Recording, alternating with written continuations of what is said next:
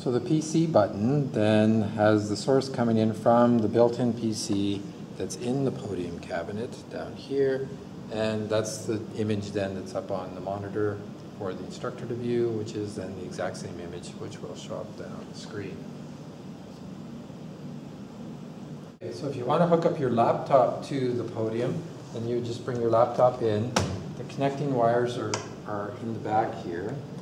And for this particular laptop, we would use the VGA, because it's an older laptop, so it uses the VGA 6. So this is the VGA port here, so this plugs in onto the left side.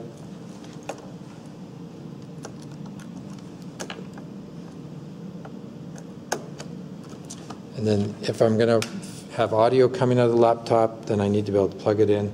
And on this laptop, it's over on the other side.